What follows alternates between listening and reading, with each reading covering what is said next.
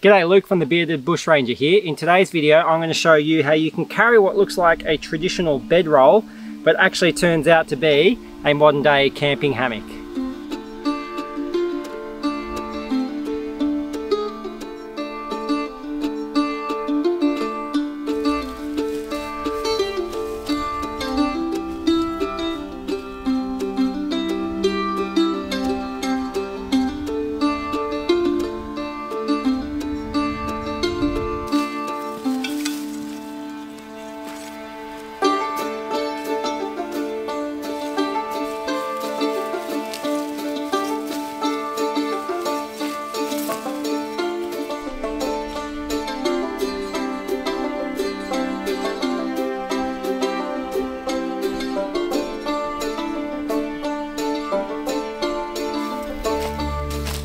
G'day everyone, welcome back to another video. And so today I'm in a little patch of bushland just at the back of our property, and I'm in a nice little gully here. There's a bit of a creek that runs into a bit of an open dam, and I can actually see my little bushcraft build up the top there from all the way down here. But today's video, what I want to do is I want to use this bedroll, that what looks like a traditional bedroll, and I've actually got a new hammock in here. So yeah, I'm going to find two sturdy trees, hang this up. I've got a woolen blanket for tonight, have a bit of a cook up, and yeah, let me see if I can set this thing up. So here's my bedroll set up. One thing you'll notice is this strap that I've used is actually the hammock straps. So I've used this as my shoulder strap to carry the swag or the bedroll.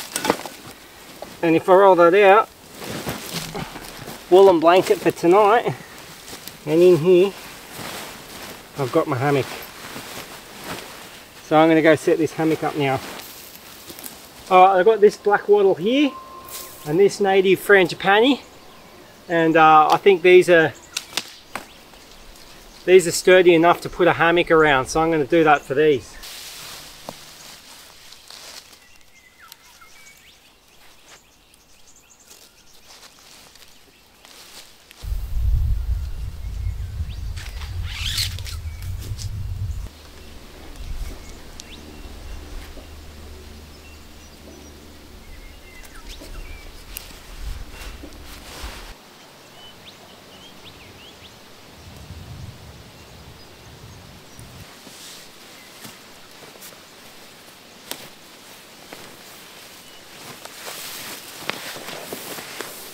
So she feels strong.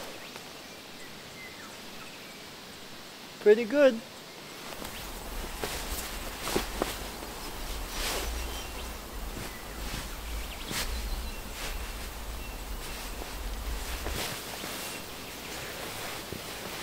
There we go.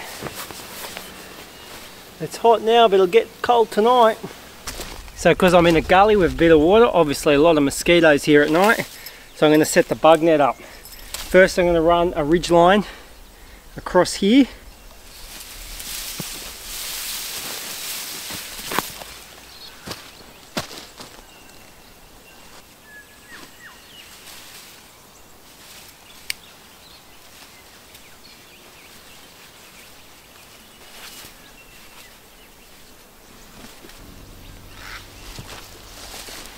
And I'll attach this to the ridge line.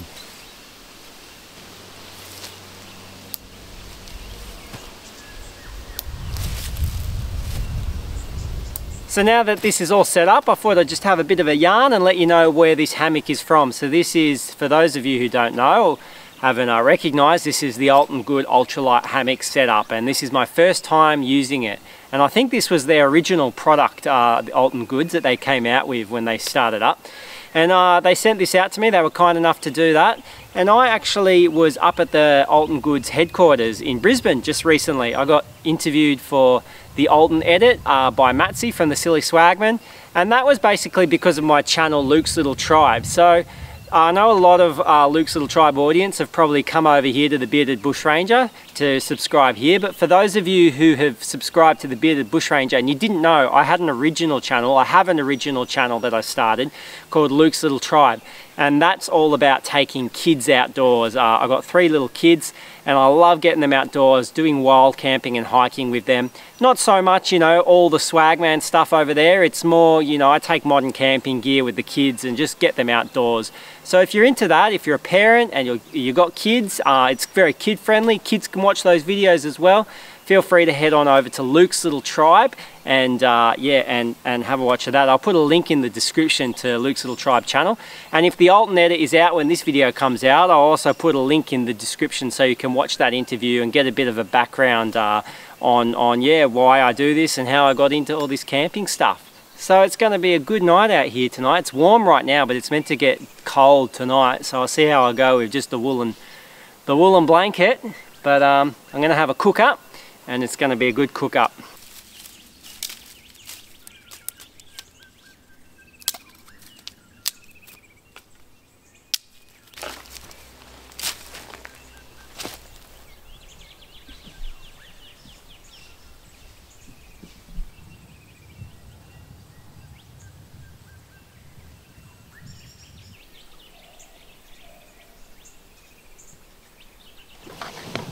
Alright, it's about time for a cook up.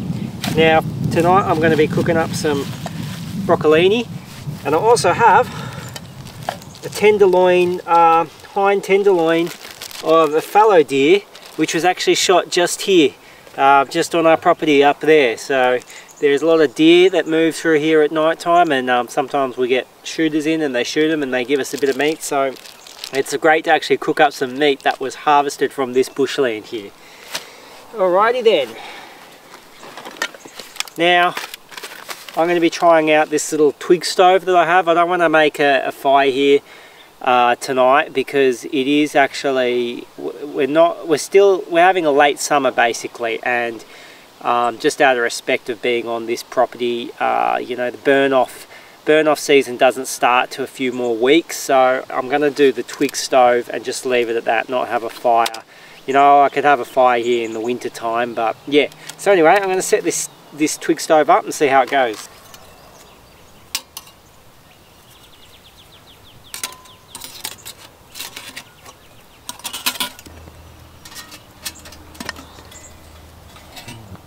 So I like this little area. I think this is where roos come and hide in the, or lay down in the dust. But because it's already cleared of leaf litter in here, this is where I'm going to do the twig stove, just so I can make sure it's nice and safe.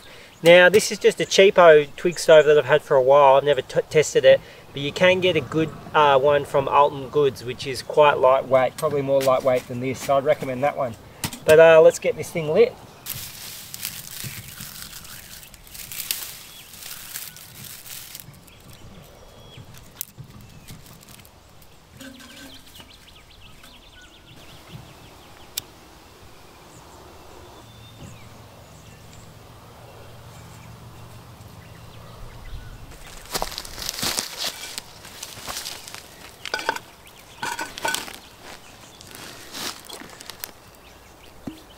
Chuck a bit of oil in there.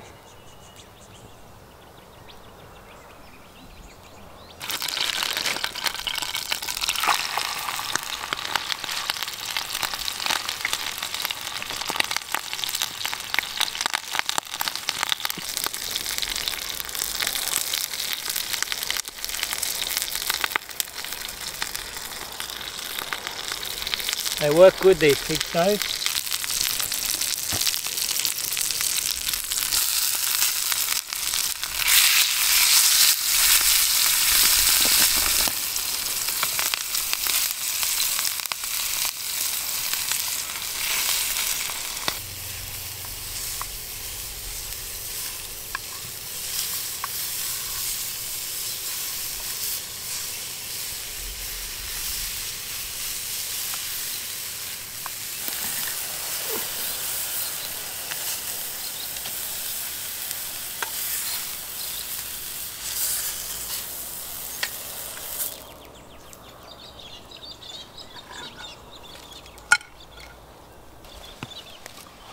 Bit of salt.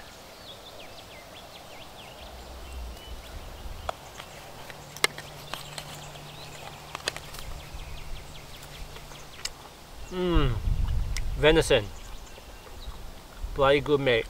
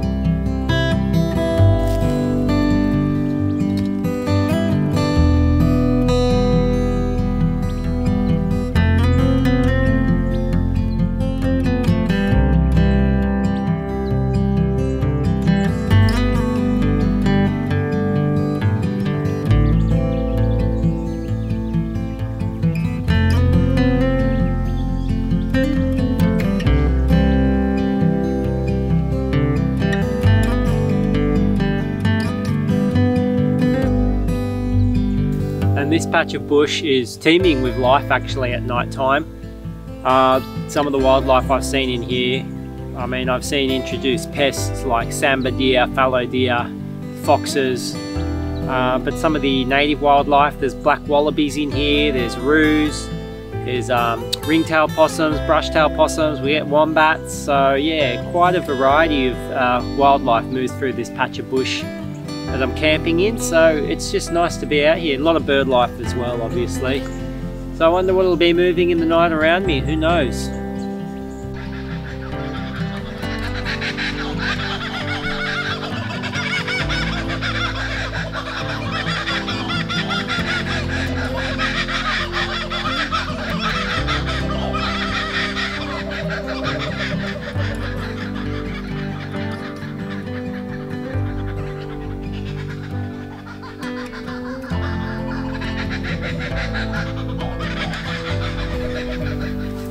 Getting dark now. Might just listen to some music or podcast on my phone because I'm not going to have a fire tonight. But hopefully it's a comfy night. Hopefully the wool blanket is enough to keep me warm.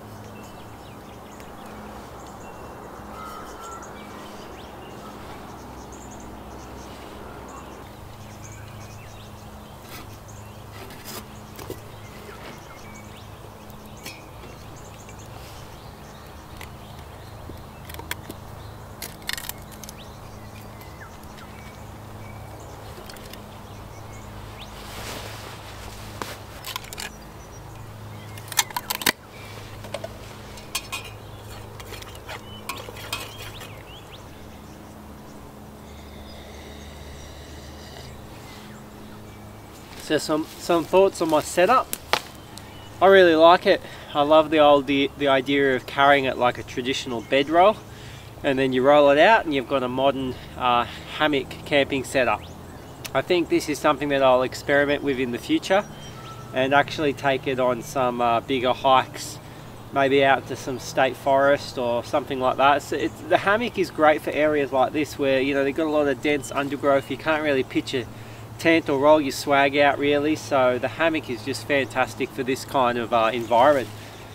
You know, woolen blankets, let me say, woolen blankets, they're not as, you know, they're not that great, but they're not that bad. Let me put it that way. They're not warm like a sleeping bag, but they do give a little bit of insulation and warmth, and the old fellas used to use the woolen blankets, so if it's good enough for them, it can be good enough for me.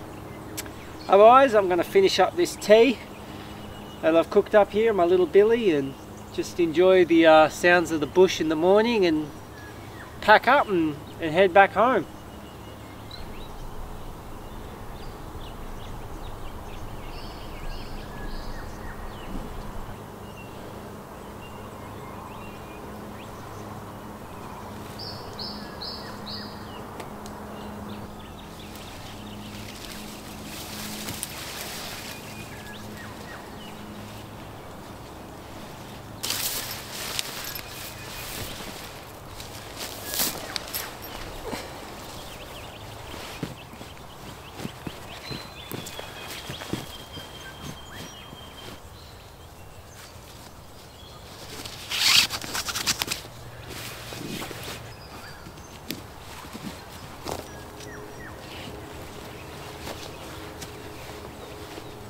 Well, that's it for this video. If you've enjoyed seeing how you can make a traditional bedroll and turning it into a modern day hammock camping setup, then make sure you give this video a like.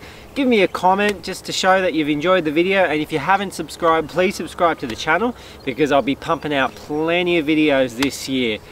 Thanks everyone, have a good one.